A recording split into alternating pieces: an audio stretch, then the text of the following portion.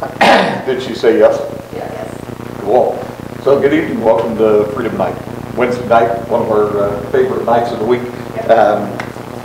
For many reasons. We get to join with people and worship our Lord.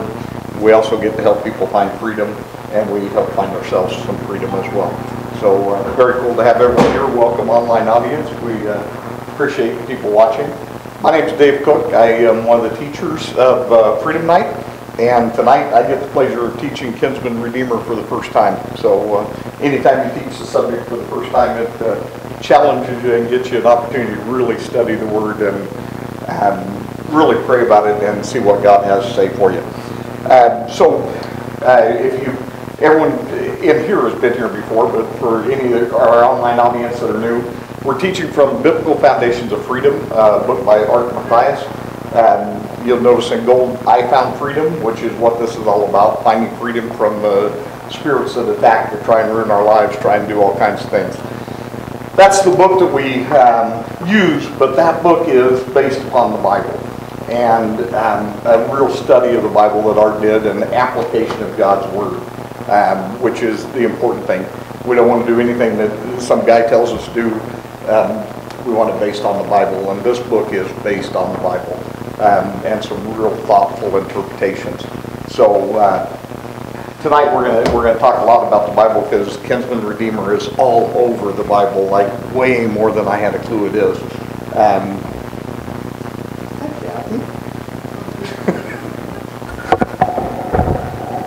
I not speaking into the microphone? I'm just checking for sound. Carry right on. So, other resources that are available, the free Icon Freedom book is available in the back. There's a study guide available in the back as well that is not just a typical repeat of the book. It actually sends you in search of questions and answers, and is very valuable, I think, for the study. Icon Freedom Seminar, the entire course is in the seminar book, and we offer seminars on Biblical Foundations of Freedom and on helping other people find freedom. Next one's coming up in May, Janice? Yes. May, first 2 weeks of May. Incredibly life-changing experience. If you haven't been to it, something really to consider. And finally, or I guess not quite finally, but almost, Janice's book, Which Do You Choose? Which is basically the Biblical Foundations of Freedom shrunk down into a kid version, and the title kind of says it all. What do you choose? Literally everything about the biblical foundations, about living a godly life, about finding peace and joy, is all about choices. It really is. And which you choose, which kingdom do you choose to serve? And that's what the book is about. And now finally, the church offers, the Wellspring Ministries offers one-on-one counseling that's available. There's a form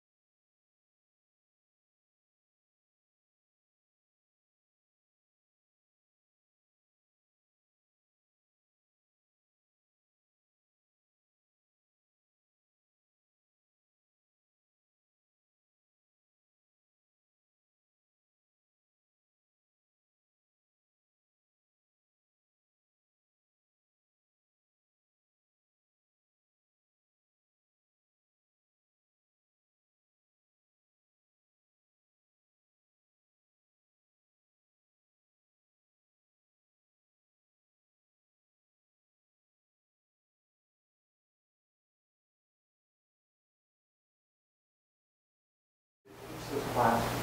I thank you for what you've revealed to me as I have studied this class. I pray that you speak to each person here and each person online, that you individually give them the message that you want them to hear, because you are an individual God. You are an awesome God. That for each and every one of us, you have an individual message and a universal message that you love us and that you will be doing this. You will be our Redeemer. Lord, I pray that any spirits that would block or attempt to block the message tonight, block our hearing, that they are out of it or they are not welcome here. But Holy Spirit, you are welcome here. We ask you to join us, that you speak to us, that you give revelation to us. Pray that you bless everyone here and all those online watching. Precious. Amen. So, last week, my beautiful bride taught on the power and authority. Hey, on power and authority that we get from God. And one of the important things Revelation tells us that we overcome the enemy by the power of their testimony, by repeating what God's done for us.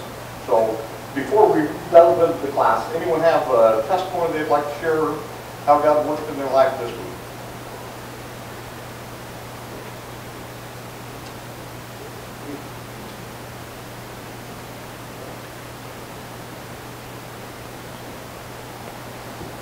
I know God works in all of our lives, but did you have something, Robert?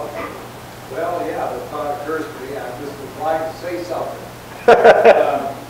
Yeah, the phrase, as I lean into him, he'll lean into me, occurs to me, and I've been trying to do that more often and more. And life is good. There's a spiritual life that you just tell exists if you play by the spiritual rules. Yep. Is think about it more often, call on his name more often. Things work out. They do. They do. They do indeed. Thanks for sharing. Thank you. Did you have something for us? Yes, to be honest, as soon as we started coming to these classes, and we started on it right away, just in every way, set of expectations, this is what God was going to be. And as a broad perspective, I was surprised because I got reinforced and shored up in the way I didn't expect. This week was really something because I started realizing, especially since we've been studying Deuteronomy, I started realizing the idols that were in my life, the things that I thought, well, That's not an idol. that's not a big deal. There's nothing wrong with that. Right. But to point out, and I realized I had to name that, to say that that is an idol. I had to tell them, I didn't want that idol in my life. I had to tell God I wanted to do it for him. We've been studying the book and started to realize, it's not like I wasn't realize this already, but it came to realization this week as was a blessing for me to understand. God will not dwell in an unholy place. He will not dwell in something that's unholy. Therefore, if I am allowing anything unholy within myself, no matter what I think about it, he will not dwell in it. I must have to dwell there, otherwise the enemy will have a foothold. So I was really blessed to find that, to discover that this week. It's taught me a lot more. Yes. That's a very powerful message. I hope that the microphone picked it up and you shared a very powerful testimony about the peace that he's found during this week. And also about the expectations of this class not being what you expect. And if people walk in here, if you haven't been to a biblical foundations class, and if particularly if you haven't delved into it and haven't done an honest introspection like you're doing, and let God speak to you, people have a complete different misunderstanding. Truly, that's what this class is about. Letting you hear God's voice and go, that's an idol. Get rid of it. You know? And that's a beautiful testimony. Thank you for sharing. That's very beautiful. Thank you. Anybody else have anything they'd like to share? Oh, John. I remember when I first started going to this class in 2012, I went through this crazy process of being indignant for quite some time. Gradually, it got through me. One of the things I remember then, that we started this time when I started teaching final, is, when you're out hunting and stuff, you don't realize until you sit down and eat something just how empty you were, how hungry your body. Once you start eating, you go, gosh, I'm really hungry, you want more. And that that's when I started to realize, again, here, I was so empty. And I didn't realize how empty or how hungry I really was. So I started getting the Word again and fed again, and it's just refreshing. Start having that all happen to me. In tune with the Holy Spirit. And even refreshing words of love, especially in this environment here. You, Janice, Robert, people that teach, Cindy, it just, there's so much love. It's not like I say it's a class. It's a class. You know? Right. It's not a class. I don't even. It's something different than a class. It's different than a class. It is. It is. It's something different than a class. And I mean, Cindy and I have been coming here for like 9 years every Wednesday, and to repeat 12, 13 lessons, you know, but it's so much more than a class. One of the best analogies I think, I remember I had a aunt that was extremely loving and extremely spiritual. Every once in a while she would sit me down, explain things to me, and say, this is what I see you doing, this is what I think, and what's going on with you. I just want to encourage you to do that, and you pray with me. That's what it's like. Counseling is just giving you words of encouragement. Loving the words of encouragement. Yeah. That's beautiful. Thank you, John. Everybody good? Cool. Cool. So two absolutely beautiful testimonies. Really, if you sit back and you look at what God does in your life, just one quick testimony for me. As I studied and prepared for this class, I was raised by a very godly man, by a wonderful father, raised in the church. I've walked with the Lord a long time, but I'm studying this course, and I come to the realization that I've seen Jesus, Yeshua, the Redeemer, as an Easter morning kind of guy.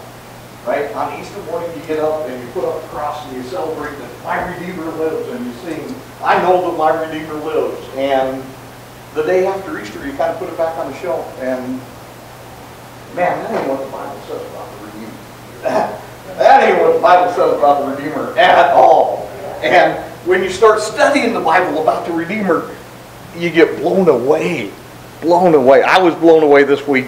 That's my testimony, what God did for me this week. He blew me away and told me, dude, you have no clue. I hope I have enough of a clue that I can relay to you the importance of the Redeemer. But I know I've got a lot more studying to do too. And I studied all week. My thought, I watched several people present this class because, like I said, it's the first time I've tried it. And my thought was I was going to read the book of Ruth to you, because the instructors always stand up there and say, read Ruth. You should read Ruth. If you haven't read Ruth, read Ruth. And then they move on. And so I read Ruth to myself out loud like 13 times, and 14 minutes was the shortest I can get. And 14 minutes in this class is the eternity. So I'm not going to read the book of Ruth. But guys, I'm telling you, the entire gospel message is wrapped up in the book of Ruth. If you read it and you ask Holy Spirit to talk to you, the gospel message is in Ruth, and it'll blow your socks away. 4 pages, 14 minutes read. It's really, really, really worth reading. I summarized it as best I can. So I'm going to give you the summary of Ruth, and then we're going to talk about Ruth, and then we're going to talk about the Kinsman Redeemer. The book of Ruth starts off with, during the time of the judges, and then proceeds. You have to understand the time of the judges refers to a time when man did what he thought was right in his own mind. That's what the time of the judges means. It doesn't mean they're walking with God. It means they're doing what they felt was right. I don't know about y'all, but most of the time when I do what I think is right, I miss the mark. Right? Because God's got a perfect mark. And so the book of Ruth starts off telling us that people probably weren't walking with God very well. Out of Bethlehem, a guy named Elimelech, which means God is my king. That's what Elimelech means. Names are important. And you need to understand names and the importance of them to also pick up on the story and what's going on. Elimelech, which means God is my king, takes his wife Naomi, which means pleasantness, sweetness. It's a very sweet word. And they leave Judah, where they live, because of a famine, and they go to Moab. They sojourn to Moab. And sojourn implies that it's a short journey, right? A walkabout. They go to Moab with their two sons, who are Mahlon, M-A-H-L-O-N, which means sickness. There's an implication that probably there's some problems going on. And their son Chilion, which means destruction. They take Mahlon and Chilion, and they sojourn to the land of Moab. Should be a short stay. While they're there, Elimelech dies. And his sons take Moabite women as wives, which is prohibited for a Hebrew man to take a Moabite woman as his wife, because Moabites worship other gods, a multitude of gods. And Yahweh says, nope, not so much, right? Not so much. But each of the boys take a Moabite woman as their wife. Then both of the boys die. Both the boys die. Naomi realizes the enemy, you hear in this class, the enemy will take you further than you want to go, which he did. Took her into Moab and kept her there. He'll keep you there longer than you want to stay. That's what Naomi realized. So she sets out to return to the promised land, which if you read Ruth and you pray about it, the promised land is more than a piece of real estate. Ruth is returning to God. That's what Ruth's saying when she sets out to go back to Judah. I am going back to my God. This hasn't worked out so well for me. I'm going back to my God. And that's what Ruth is saying. So with her two daughter-in-laws, Orpah and Ruth, start on the journey. As they're journeying, Naomi says, girls, go back to your family. Go to your mother's, live in your mother's house, find husbands. I can't give more sons. You can't wait for sons. Don't come with me. Orpah says, I'm going back to my family and my gods. And Ruth makes the most important decision of her life, probably of our lives. Ruth says, don't send me back. Where you go, I will go. Your people will be my people. Your God will be my God. Your God will be my God. At that second, Ruth becomes a Hebrew. She has crossed over. She has crossed over, which, again, the gospel message wrapped up in Ruth. Ruth professes, your God will be my God, and she has crossed over. Naomi and Ruth arrive in Bethlehem feeling dejected. Naomi particularly is feeling rejected and neglected, and says, when all the people welcome her and they go, Naomi, Naomi, welcome back. And she says, don't call me Naomi, call me Mara, which is bitterness. Bitterness. Call me Mara, because God has turned his hand against me. She's lost her husband, she's lost her son, when we talk about broke, busted, and disgusted, look at Ruth. Ruth comes back to Bethlehem and she is broke, busted, and disgusted. That's all there is. Or Naomi, excuse me, yeah. Naomi. So they're living in Bethlehem for a while, and Ruth says to Naomi, her mother-in-law, let me go glean the fields, because God made a provision for the traveler and for the foreigner that a farmer was not to harvest his entire crop. That he was to leave crops for the traveler, the foreigner, for the poor people to go out and work. Not to get welfare, but to work and glean the field and to obtain some sheaves of the harvest. So Ruth asked to do that. Ruth happens, you know how things happen to occur in God's world? Ruth happens to end up in the field of a guy named Boaz, who is a close kinsman relative of Naomi. He is Elimelech's brother. Younger brother, so there's an older brother that has first right. But she happens to wind up in Boaz's field. As you read Ruth, you figure out very quickly that Boaz is a man of God. Boaz appears to his field, and as he comes to his workers, he says, the Lord bless you. The Lord bless you. He's praying over his staff. As he sees Naomi, sees a foreigner, he says, who's that? Allow her to glean my field. Allow her to drink from the water pitchers. Nobody harass her. Nobody harass her. That's a beautiful picture, right? That's a beautiful picture. You'll probably hear that picture again coming up.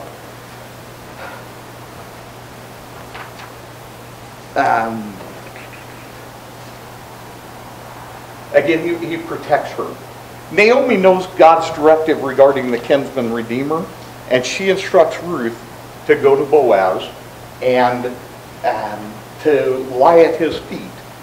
And Boaz covers her with his cloak, which means that he would redeem her.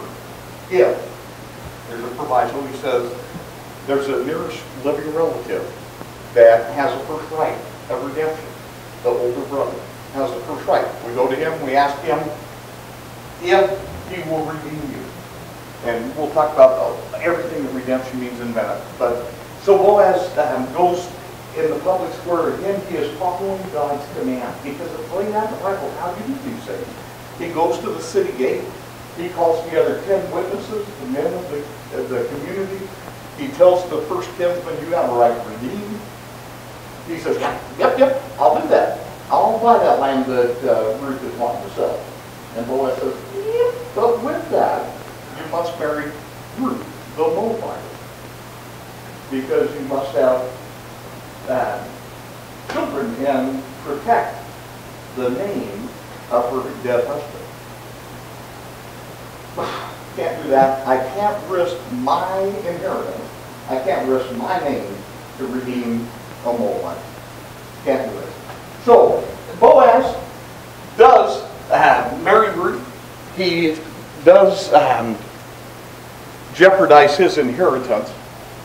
The kinsman who didn't want to risk his name and risk his inheritance is not named and is never spoken again of in the Bible. Right? He's not named. He's never spoken of again in the Bible.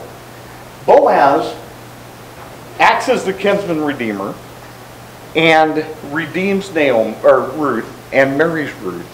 Boaz and Ruth become the lineage of our Savior, of our actual Redeemer, Yeshua.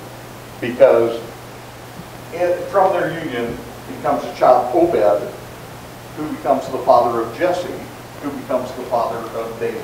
Perhaps you've heard of David. So, by risking his inheritance, by risking his name, by being a redeemer, Boaz gets to have in his lineage our redeemer. Right? Final important points of the book of Ruth, and then some thoughts on it. The witnesses, as they witness the redemption process, give a spoken blessing to Boaz and Naomi. And they say, may the Lord make this woman who is coming into your house like Rachel and Leah, both of whom built the house of Israel. And may you achieve wealth in Ephraim and become famous in Bethlehem. Spoken blessings are critically important. The spoken word is critically important. All of those things occur. They obtained fame. They became the father of Obed and Jesse and David. And Boaz was a very wealthy man. That's the book of Ruth in a nutshell. There is so much more. I would encourage you to go read Ruth. But tonight we're going to talk about the kinsman redeemer and just some of the lessons that are learned from the book of Ruth. Again, Naomi arrived in Bethlehem. When you hear teachers stand up here talking about broke, busted, and disgusted, picture Naomi. She's lost her husband. She's walked away from God. She's been in a foreign land for 10 years, and she's returning bitter. Naomi makes the decision to return to the promised land and to her God, changed her life forever. Ruth left her family, left her gods, and inherited Yahweh, the God of Israel. It changed her life forever. Ruth was a Moabite, which was looked down upon, prejudiced against, whatever you want to say. Moabites were not well looked at. But when she made her profession of faith, the God of Israel changed Ruth from a Moabitess to an heir to the throne. To an heir to the throne, and literally to a relative of our Redeemer. Through Ruth's faith and God's faithfulness, Naomi got rid of her bitterness. She was able to get rid of her bitterness. And very much like the testimony that was shared earlier about the idols, you can get rid of bitterness. That's what this class is about. Getting rid of bitterness, getting rid of jealousy and envy and unbelief and all of the demons that haunt us and torment us and steal our faith. But before God changes our circumstances, He wants to change our hearts. He wants to change our hearts. If our circumstances change for the better, but we remain the same, we become worse off.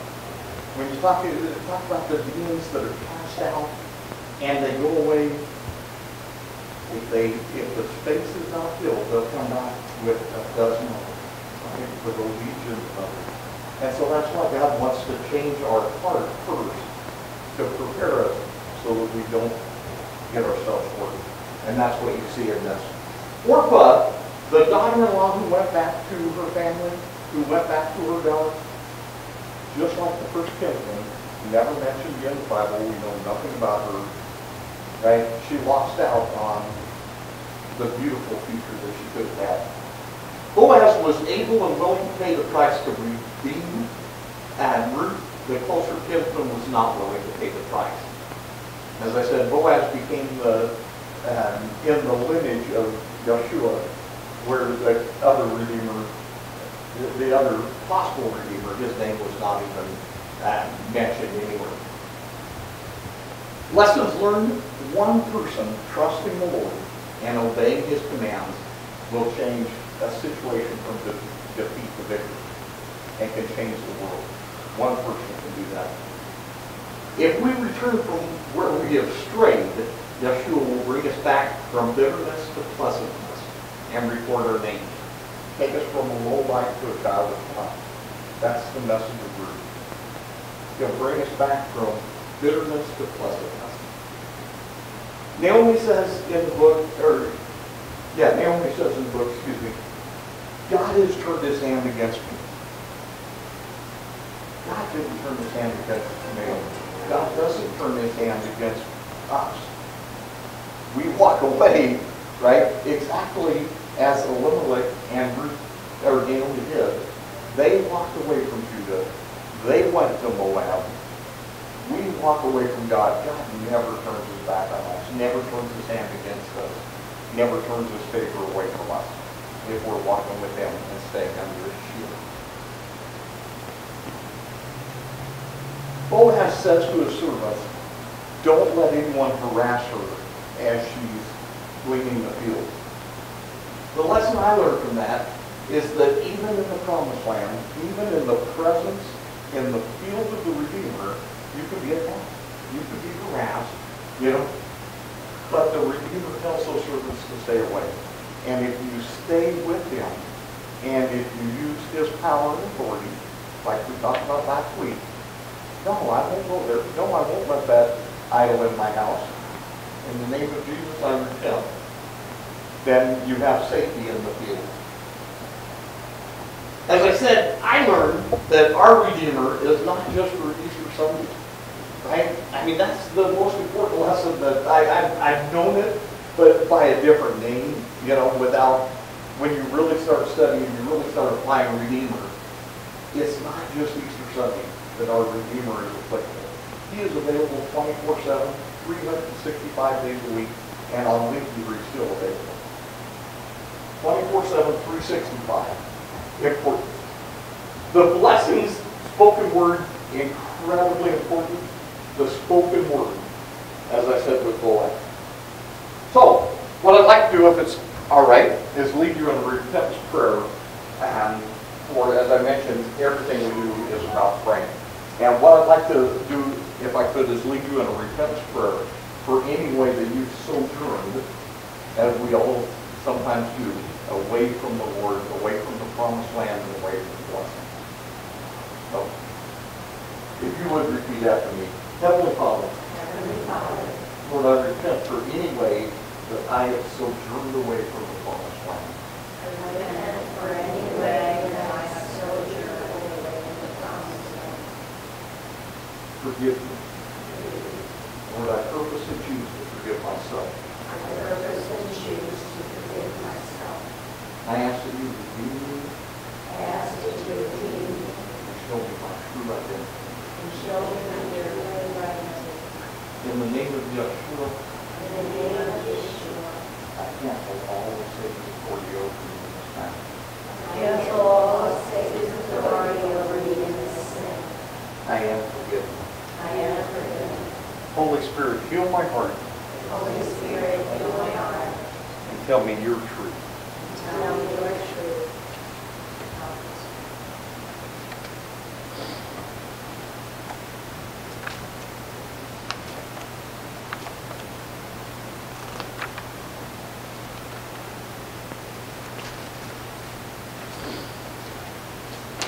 I'm going to listen to the Holy Spirit and see what he has to say.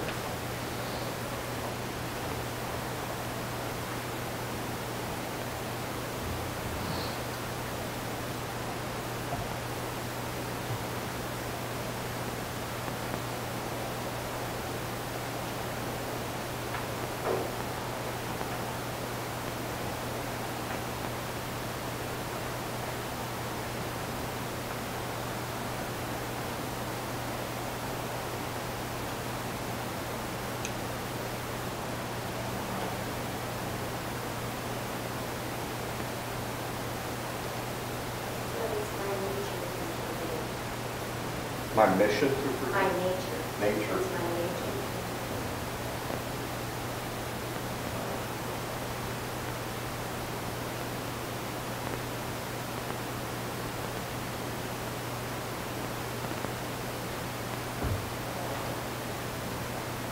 Anyone else have anything to share with us? Thank you, Janice. That was beautiful. And thank you, Lord, for speaking. That is his nature, is to forgive. So we're going to talk about the Kinsman Redeemer a little bit more, a lot more, and what Scripture has to say about the Kinsman Redeemer. The Redeemer is referred to as Gaal, and is described in Leviticus 25:47 to 55. So again, a very biblical principle. The Kinsman Redeemer is the person who had the legal right to redeem by buying back either a blood relative or a family's inheritance that was lost through debt or death. So a kinsman redeemer could buy someone back or buy the property back. As God explains in the Old Testament, there are things that are very, very important to God. A lot of things very important to God, but one of the real principles of the Hebrew land is that it was not to leave the family, that you do not sell your property away from your family, that it not be taken away from the family, that there always be an opportunity to redeem the land. Always be an opportunity. Even if you took a loan against the land, for instance, they would figure the number of years until the year of Jubilee, and that would be the interest that you paid as a payment. But in the year of Jubilee, the land had to return to the rightful owner. Same with a slave or a servant. If a person sold themselves into indenturedness, it would only be for the number of years until the year of Jubilee. And then they had to be set free. Unless they became a bond servant, which you hear Paul talk about becoming a bond servant. And that is voluntarily saying, I never want to be free. And that's what Paul's saying is I'm a bond servant to Yeshua, is I never want to be free. I never want to be set free. The other thing really important about what God says about the land is that you've got to let the land rest, right? You've got to let the land rest. That's probably why the famine that's talked about at the beginning of Ruth, because people didn't listen to God.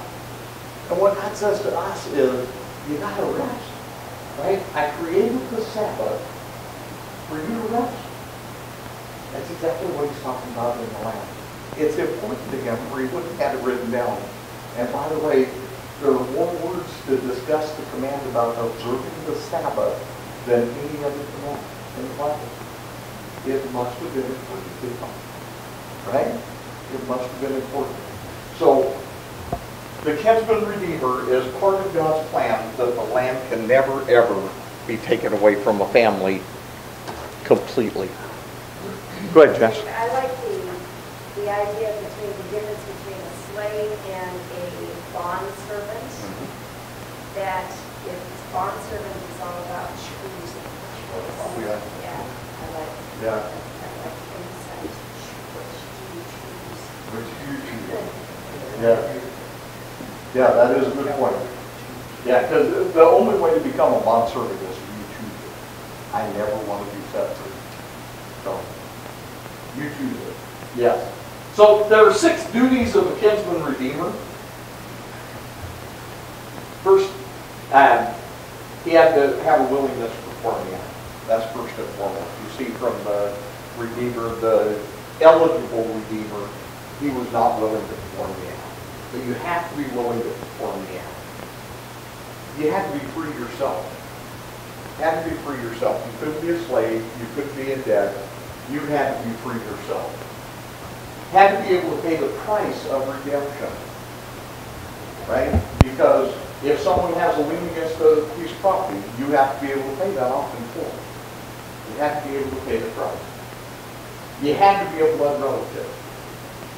I couldn't step in and say, I want to redeem your inheritance.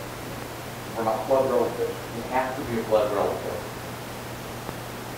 The Redeemer was responsible to redeem the land, buy it back, and to remove all squatters and invaders currently occupying it. It was his duty to go clear it.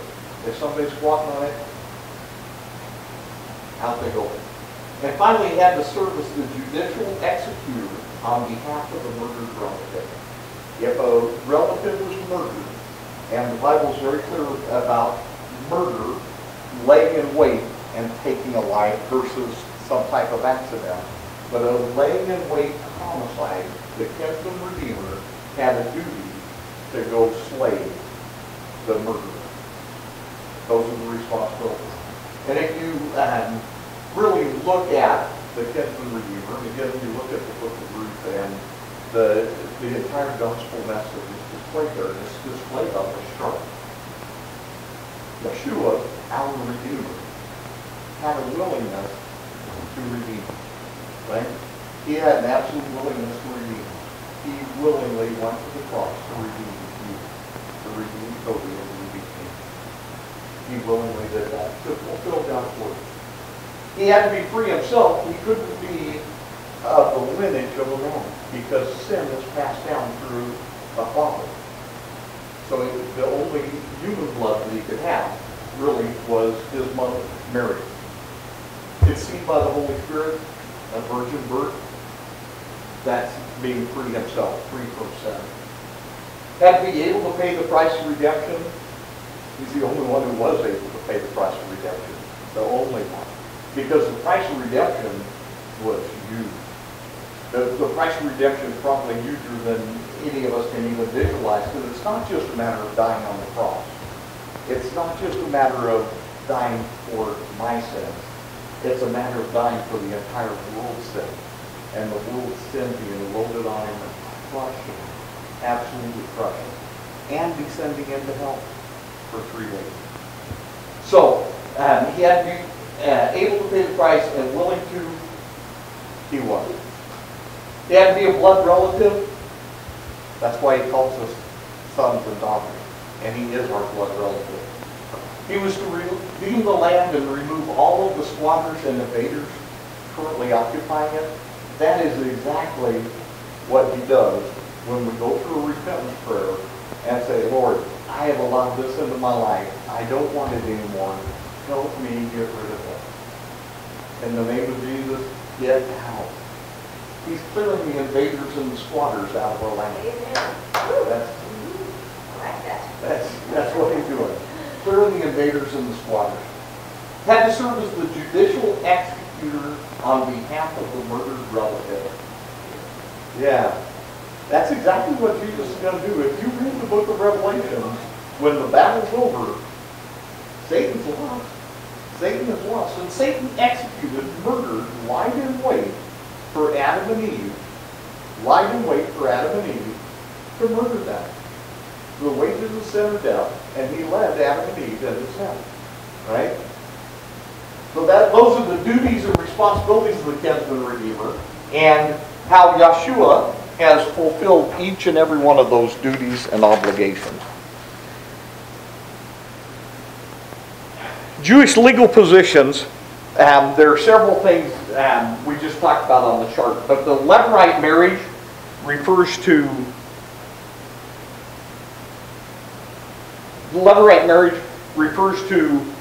the kinsman redeemer marrying the bride of a dead relative, having children with her, raising them in the dead relative's name so that his legacy continues. And the property, raising the crops on the property in his name. The blood avenger rules, again, if someone lays in wait and murders a relative, the kinsman redeemer is to execute that murder. Cities of refuge, again, the Bible is clear about lying in wait and accidental taking of life. An accidental taking of a life, a person could flee to specified cities of refuge and could take refuge in that city. And as long as they stayed in that city, the Redeemer could not execute them. So, again, in God's plan, despite the horrible mistakes that we make and the walking away from the promised land and walking away from God, He has always got some plan in place to rescue us, to give us a city of refuge, to give us a Redeemer, to continue His love for us and always be available for us. The gleaning of the fields, again, is God's command, taking care of foreigners, taking care of the poor, not giving out welfare, but making it there available that if they're willing to work, they can go glean the fields and they can get some food. Yeah, God's got the plan, right? And the year of Jubilee, during the year of Jubilee, 7 sevens, all debt is erased. It is a year for resetting of the property, a resetting of life, a resetting of slaves, things like that. The year of Jubilee, a celebration.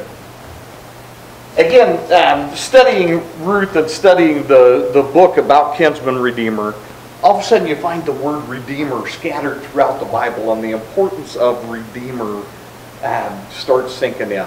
Exodus 6:6, God says, "Therefore say to the people of Israel, I am Adonai.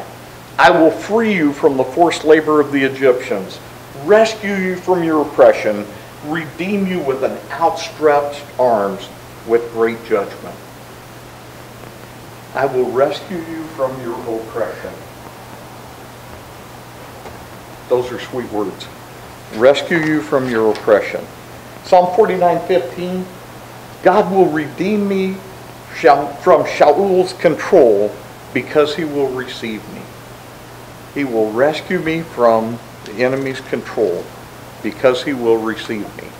And where you see me, you're me, right? just in case it's not clear, when the Bible talks about redeeming me or rescuing me or God's willingness to do something for someone, He's talking specifically about you and you and you, right? That's who God's talking about. Psalm 138, He will redeem Israel, God's people. Again, me, us, that's who He will redeem from all of her wrongdoing. From all of her wrongdoing. Because God doesn't turn His back on people, doesn't turn His hand on people. People walk away from God. All their wrongdoings. Galatians 4:5, so that He might redeem those in subjugation to legalism and thus enable us to become God's sons. Enable us to become God's sons. Legalism set Jesus' hair on fire. When the Pharisees and the Sadducees start laying down rules that not a human being could keep, no one could keep, including themselves, as they walked around with all their piety and with all their robes and with all their ribbons, it upset Jesus. when he turned over the tables in the temple and threw a temper tantrum about don't do this in my Father's house, it's because of legalism. And he will redeem us from that. He doesn't want us to be in a legal relationship with him. He wants a loving relationship. He wants those walks in the cool of the evening in the garden that are talked about in Genesis. That's what he wants. Ruth 4:14, blessed be Adonai, who today has provided you a redeemer. May his name be renowned in all of Israel. Blessed be the name of Adonai. We should say that very often. And our hearts should cry it. Blessed be the name of Adonai. My Redeemer helps me with a mighty outstretched arm. That outstretched arm. If you think of an outstretched arm, you think about the prodigal son. As he's coming down the road, do you think his father wasn't running to him with his arms out? That his father wasn't sitting in the room going, you took your inheritance and walked away. Right? And he wasn't saying, you didn't send a Christmas card. And he was running down the road with outstretched arms. With outstretched arms. And I think that's what the Redeemer, the picture of the Redeemer with the mighty outstretched arms. I think that's the picture that we should have.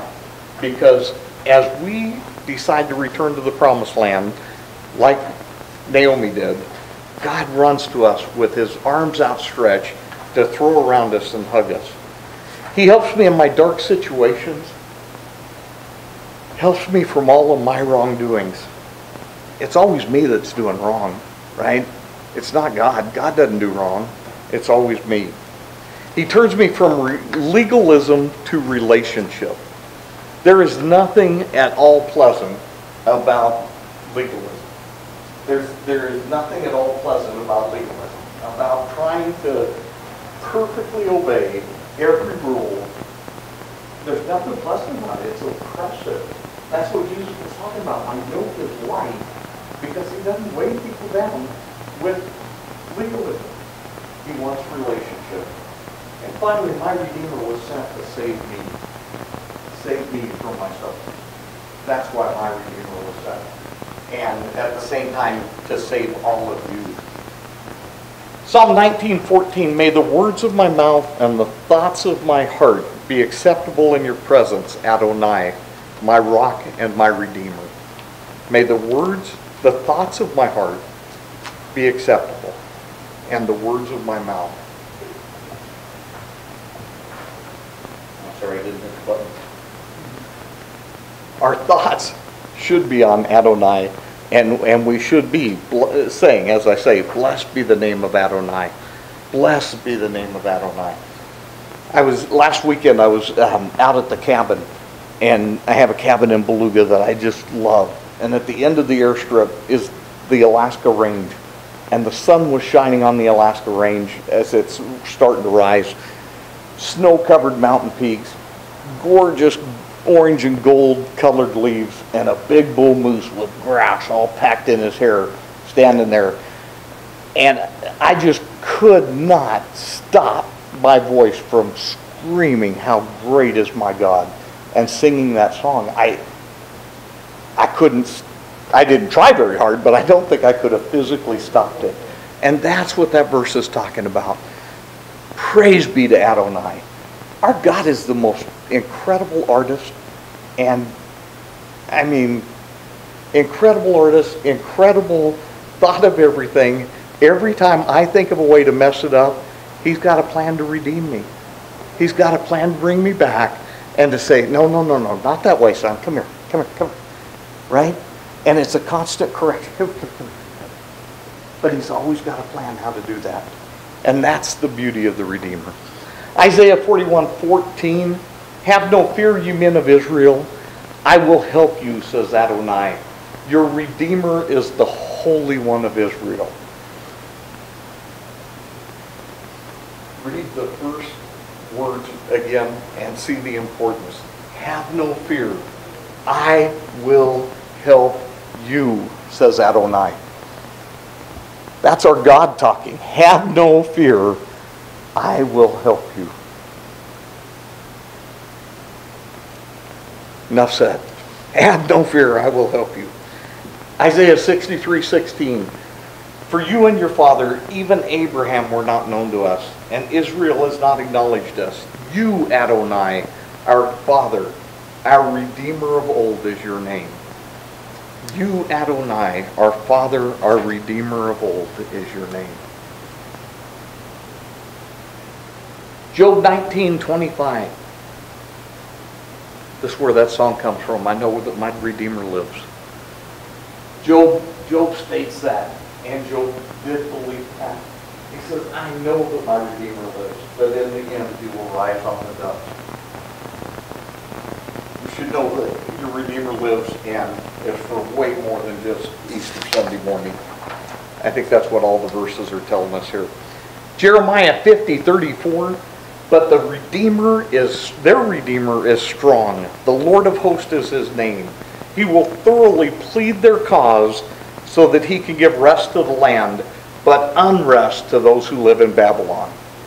Yeah. Babylon was the enemy right next door, right? They're always harassing the Hebrews. Well, Jeremiah was a great prophet. And Jeremiah says, their Redeemer is strong. He will thoroughly plead their cause. And again, when we're talking about me or they, or he will thoroughly plead your cause, right? Your cause. He will defend you. He will give you that correction, that nudge. That's what Jeremiah is saying. So that he can give rest to the land, and the land is also us. But unrest to those who live in Babylon. Babylon was probably one step below the Moabites. So when he's talking about giving unrest to Babylon, people are going, yeah, get them Babylonians. Get them. Psalm 49:7 and 8. No man can carry by any means, or no man can by any means redeem his brother, or give the God as a ransom for him. For redemption of his soul is costly, and he should cease trying forever. The redemption of a soul, as I said, the price, I don't think we can even imagine the price that Jesus paid. Taking the sin of the entire world. If you think of how guilty you can feel over some incident, some sin that you've committed before repenting and giving it to God, multiply that times an infinity, and that's what Jesus took on. That's what Jesus took on. Romans 3:24, being justified as a gift by his grace through redemption, which is in Jesus Christ. Justified as a gift through redemption. One of the things that came to me as I was praying about all this weekend, again, because I hadn't taught this class before, I spent a lot of time in prayer about it. Do you realize that Jesus bought you back, paid a price to a thief, to someone who stole you, when you already belonged to him? He paid a thief to get you back. That's how much he loves you. You already belong to him, right? Is he buying something new, something he didn't already own? He is willing to pay that price because he loves you that much. Know that he has redeemed my past. And the way I can tell is that there's no pain in my heart left. And that is redemption. That's paying the price. Paying the price. Because he took that back. So I was at a Bible study earlier this week, or maybe the end of last week, and the guy was sharing his testimony. And he's kind of sharing, I grew up in this situation where my dad and these things. And now he's got like 2 years sobriety from, I think, primarily drug addiction and drug addiction.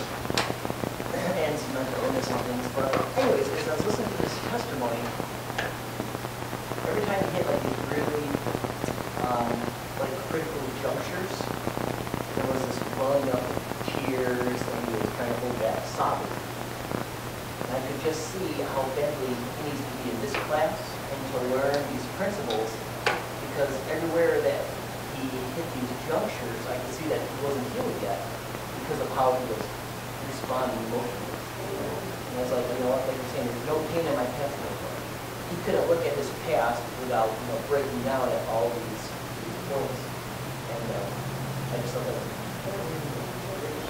Yeah, it's interesting and very true. And, the same comparison, you could be a dry drunk and not be sober, right? You could be a good Christian or a good person, good person and not be a Christian. You can live a very moral life and we're not going to see him in heaven, right? You can try and get rid of all that, but unless you give it to God, unless you walk with God, you're missing the mark. Missing the mark. So, yeah, invite your friends to class, or this guy to class. And it is a process too. Yeah. But it started with a testimony, right? Well, this was his testimony because he does have 2 years of sobriety. So he's on the road, he just hasn't arrived. He just hasn't undergone the healing that this class offers. Right. In all these past situations, I was able to see so clearly because of how he was breaking down. These weren't like tears of joy. These were these painful memories. And that's what you guys teach here is, there's no pain when I look back at these memories. Where there's no regret, no remorse. And there's been some other people I've ran into that I felt like this one other guy, it's like, man, he really needs this class. But you can't convince somebody to come here. They have to want to come on their own. And so The way you want them to come on their own, if you listen to my bride speak, someone that we know and love, we watch their life change dramatically, and we go, I want some of that, right? I want some of that. And that's what it is about our whole relationship. If you show someone who God is, they're going to go, I want some of that. That's good stuff, right? That's good stuff. I want some of that. Thank you for sharing that. I totally agree with you. So Ephesians 1:7, in him we have redemption through his blood, because it's through Jesus' blood that we have redemption. The forgiveness of our trespasses, according to the riches of his grace, which he has lavished upon us. Lavish isn't like a sprinkle. Lavish isn't like a handful. Lavish is like a dump truck dumped on you. Right? Lavish means in abundance. In abundance. He has dumped his grace upon us. He's given us all grace. Words are important. And that lavish, if we're talking dump truck load, we're talking, man, more than you even think of grateful. More than you think of grateful. Hebrews 9:12, it's not through the blood of goats or calves, but through his own blood. He entered the holy place once and for all, earning our eternal redemption. For an Old Testament Hebrew, they would understand that because the high priest would sacrifice the blood of the goats and the calves and would enter the holy place in the name of forgiveness of sins. Once and for all, Jesus did it, not in the name of. Once and for all, Jesus did it, and he achieved it. He did it, and he achieved it. Jesus didn't try. Why are there so many references to Redeemer and ransom and redemption in the Old Testament? Or in the Old Testament, in the Bible, excuse me. Because it is scattered throughout the Bible. Because the Redeemer is not for Easter morning. It's not about Easter morning. God wants to be very, very clear about who he is and what he is able to do. Very clear. Oh, sorry about that. Redeem appears 56 times in the Bible. The word redeem, 56 times in the Bible. Redeemed, past tense, occurs 62 times. Redeemer appears 18 times. And when they're talking about the Redeemer, who are they talking about? Yeshua, right? Redeeming, the act of redeeming appears 3 times, and redemption appears 20 times. If God spends that much time talking about a subject, do you think that it might be important to him? right? It's important to him. That's what he's able to do. That's what he's willing to do. That's what he has done. When our God redeems us, He gave us a Savior for salvation. Did I see a hand somewhere? He made us whole and healed us and preserved us in wellness. Preserved us in wellness. That's what we walk in, is in wellness. That's what we're able to walk in. Sadly, we as humans always, Satan first is the great imitator, right? And he convinces humans to be imitators. And we can try and be our own redeemer. And we do that if we deny our sin. If we say, oh, that's not sin, that's not mine, that's just, or no, I'm not really sinning. I mean, it's, if we deny it, if we blame others for our circumstance, if we justify it or excuse it, or if we minimize it, we're trying to act as our own redeemer. We make a very poor redeemer. God makes a very, very good redeemer. And you don't want to be at your trial in front of Jesus and minimizing your, well, it wasn't as bad as John Rose, right? Oh, John ain't bad, or Peter, he's bad. Mine wasn't quite that bad. That's not where we want to be. What part of our life needs to be redeemed?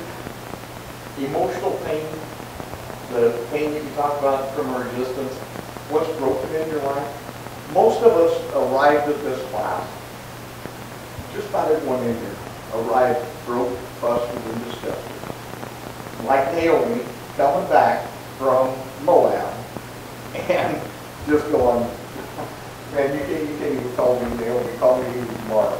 Because I'm going to sit in the back, and I'm going to kind of have weird expectations. I'm not sure what to expect from this class.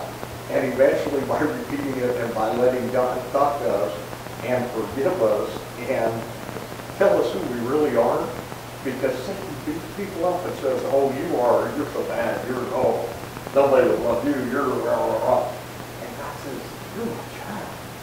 You're beautiful. I love you. Right?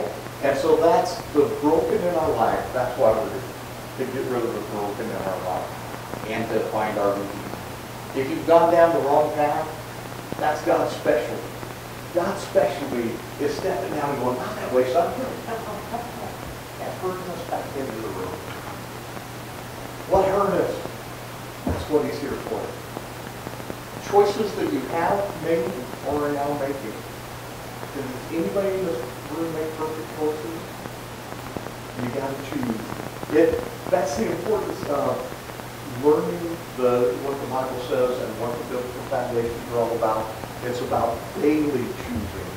That's Janice's title of her book, Which Will You Choose?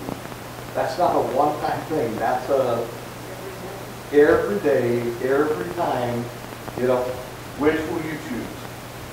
Abuse and trauma, jobs, history, those are the kind of things that people need redeemed from, that we all need redeemed from. And finally, from patterns in their life, from families, from marriage, from work, all of those things can drag people down, right? All of those things. So why did God create us to be obedient why didn't he create us to be obedient with no ability to sin? I mean, if he knew we were going to sin, right? He wasn't caught blindsided. He wasn't surprised. So why would he make us have the ability to sin? Because true love is a choice. It's a decision, right? If you're created without an ability to sin, you're nothing more than a robot, right? If you don't have to choose love, a rock. You remember they used to have, I don't know what it was, 80s? They sold pet rocks, right? Pet rocks. And they sold like 4 million pet rocks. You walk outside and pick up a pet rock, right? They sold that rock will always love you when you're hungry. God doesn't want that rock. Right? And he doesn't. He created all those pet rocks. And they didn't fulfill his purpose. What he wants is relationship. And what it's about is relationship. He doesn't want a pet rock. He gave us the ability to choose. And sadly, many people never make the right choice. But the importance is to choose who our Redeemer is, to choose to return to Jesus, and to choose to return to our God and walk with Him, to His outstretched arms. Was God blindsided by Satan? That goes along with the why not just create somebody who can't sin. No, God wasn't surprised by Satan. God knew that Satan was involved. He says, before the foundation of the earth, God had a plan to bring all things in heaven and earth back under His authority. Before the foundation of the earth. Job refers to, in Job's trial, God refers to, where were you when I laid the foundations of the earth? And when you read it, God's talking about latitude and longitude. Before latitude and longitude were ever thought of by some man, God's talking about it in Job and just creating that. He wasn't blindsided by Satan. He's not blindsided by us when we fail. He's standing there with outstretched arms like the father of the prodigal son. My son has come home. Or my son, come home. Come home. God had a plan of redemption that's talked about in Ephesians 1, 9, and 10. God had a plan of redemption. He talks about it actually in Genesis, starting off that He's got a plan to redeem us. The fellowship of the mystery is a partnership or a joint participation for every believer. It's the manifold wisdom of God. This position carries great responsibility. So when you choose to return to the promised land, and when you choose to run into the outstretched arms of our Redeemer, and when you choose to live under His arms, there are responsibilities that are there, right? It's to make the godly choices every day, to praise Adonai, to introduce others to Adonai. I mean, that's our responsibility. That's what we're to be doing.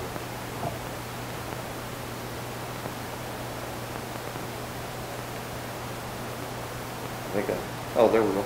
How can a person know his plan? Know God's plan? Well, hundreds of years later, after creation, Moses wrote down God's plan. You can read, you're talking about studying Leviticus. You can read Leviticus and you can understand God's plans. And God had a plan, and His plan is perfect.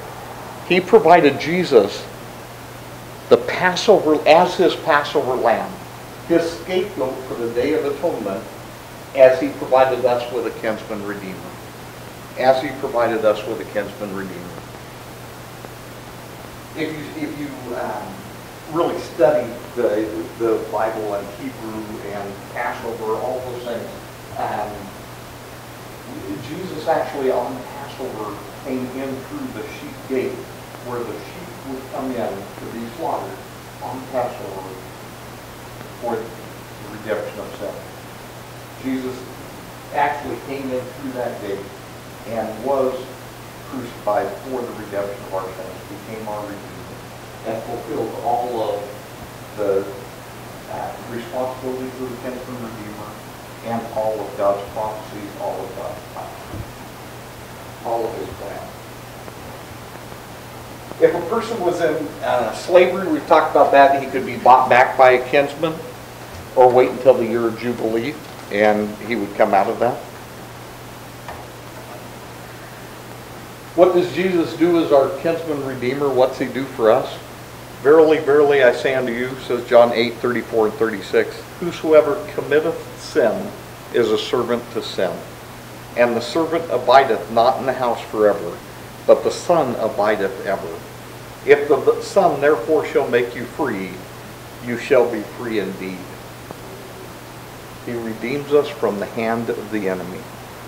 That's what Jesus does for us. He redeems us from the hand of the enemy. And there's no way that we can do it ourselves. And there's none of us who haven't sinned.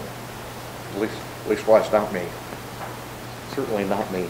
How did God provide a blood relative? This is why Jesus was not born of an earthly father. Because the sin of the father passes down through the blood.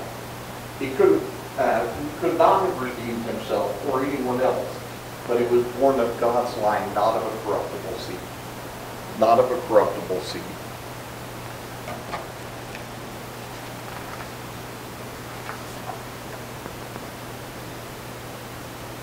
So redeem is to release on receipt of ransom, the purchasing of a slave in order to grant his freedom.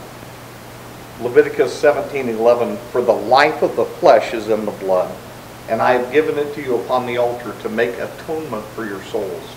For it is the blood that maketh an atonement for the soul. It's only blood that can make atonement for the soul.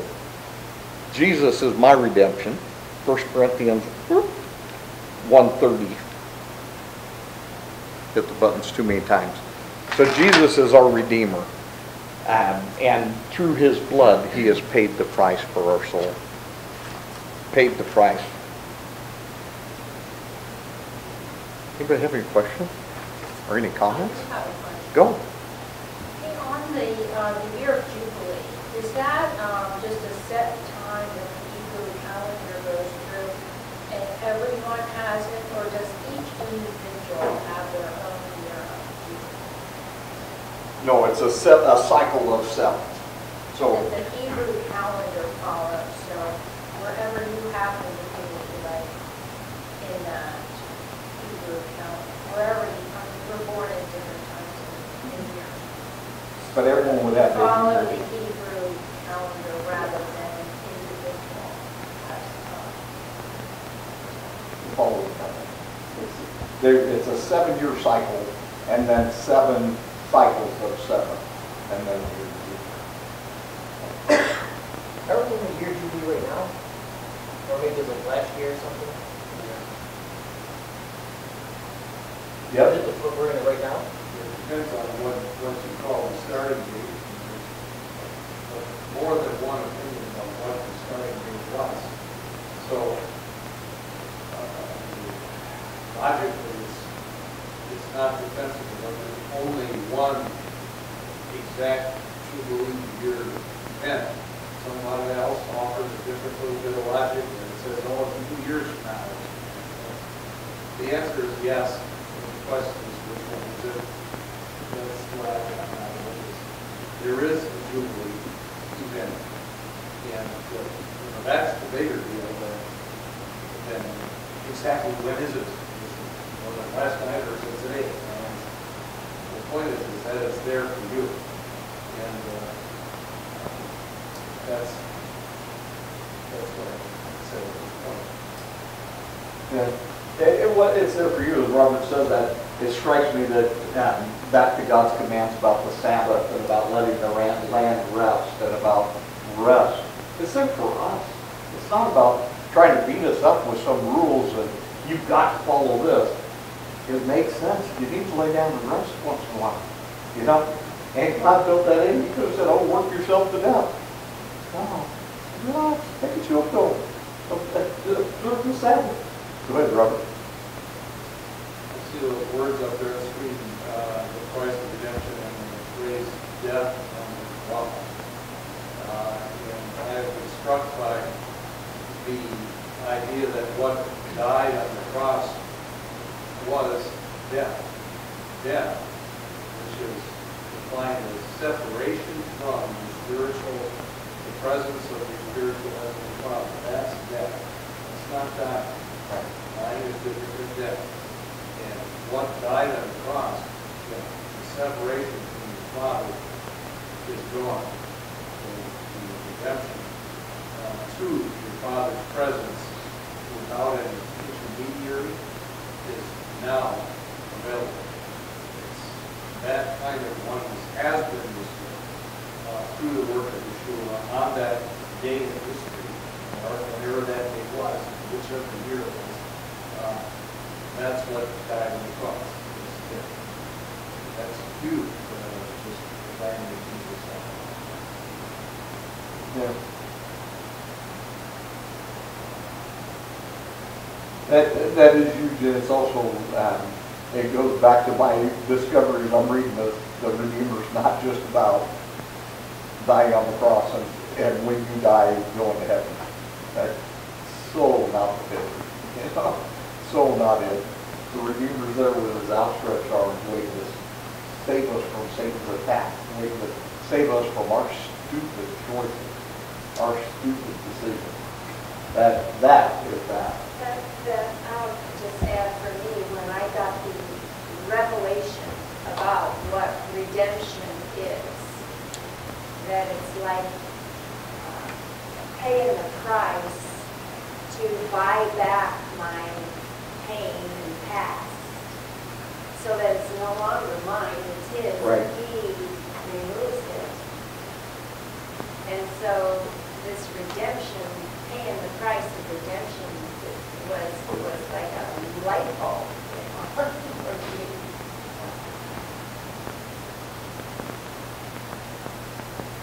Indeed. Go ahead. Another thought occurs about for what reason did the author put this topic, which is the scripture, into his book sequence, and why did he save it to the end of the book? How come the Kinsman Redeemer concept is even in that book of Levi? Well, and why did he save it to the end when he put it at the beginning? What was the author's thought? And it makes so much, once you get it, it's worth reading the chapter.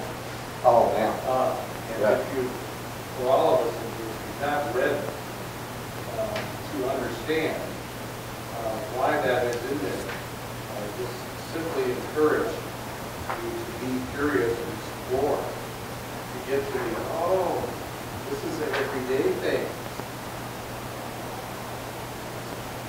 It's a whole way of life. And that Bible says. It's not an Easter morning either. Yeah. Yeah. That's, as Robert's encouraged you to read the chapter in the book on Kinsman Redeemer, I would strongly encourage that along with reading the book of Ruth. We were talking about this before it began. I've read Ruth before several times, but never really read and prayed about it. And Lord, what are you saying in the book of Ruth? And when you do, I'm blown away. The entire gospel message can be contained inside of that 4-page little book.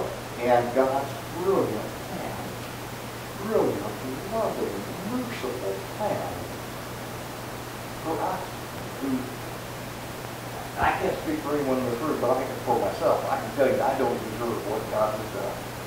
And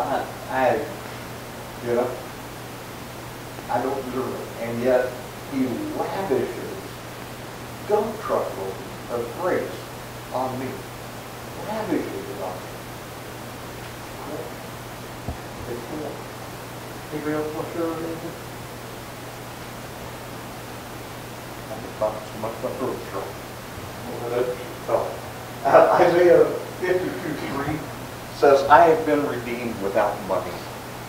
Because there's no amount of money on earth that could redeem us, right? No amount of money, it's only blood. Psalm 49:8, our redemption is costly. It cost God His only Son. Our redemption is costly. What was God's desire for a kinsman redeemer that He had come to earth? To fulfill the law and redeem His people. Luke 19:10, for the Son of Man is come to seek and to save that which was lost. Go ahead, Robert. The word fulfill up there is to be considered. It's to demonstrate what all of the law, Yahweh's designs are, not just to complete them and then have them run away with. Fulfill, my understanding, is simply to do the requirements of good, of righteousness, of salvation. So, the Kinsman Redeemer was following rules that were put out there by a good and loving and just being, rather than, oh, he fulfilled it, now it's done. Right. No. And now done. Which fulfilled, people used to argue that Jesus fulfilled the law and therefore it doesn't apply. Same thing. It's wrong connotation. Wrong connotation. Finally, John 15:13, greater love hath no man than this, that he lay down his life for his friend. Literally, that's what our Redeemer did. Came and laid down his life for us. He no longer calls us servants, but calls us friends.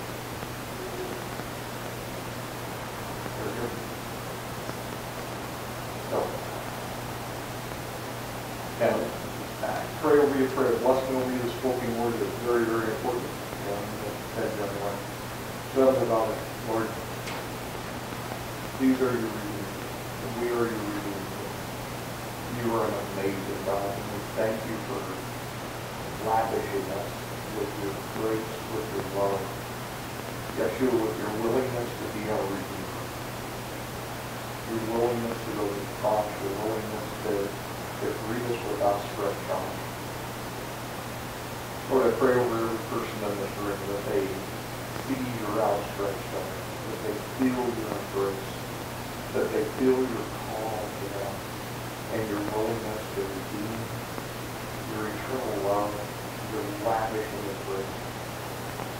I pray that for each of us, Lord. I pray that this message sink in with the words that you want heard, the message that you want heard for each of us in the individual way that we can live. Lord, I thank you for the opportunity to teach here tonight. Send each person away from there with blessings of safety